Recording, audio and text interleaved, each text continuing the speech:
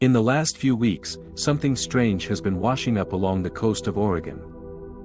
People have reported finding several lancetfish on beach shores, stretching along a 322-kilometer route beginning in Nehalem, in the north, to Bandon, which is close to the California border.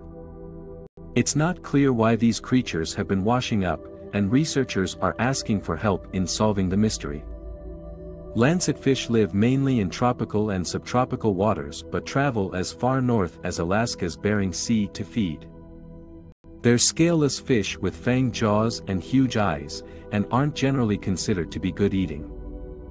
Reports like this aren't uncommon, especially in California and Oregon, and researchers are looking into possible explanations for the recent incidents. Is it something to do with the weather or climate patterns in the Pacific Ocean?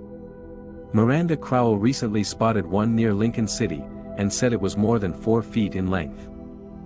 It's interesting to consider how they got there, and sightings like this provide an opportunity to think about the amazing diversity of life on the planet.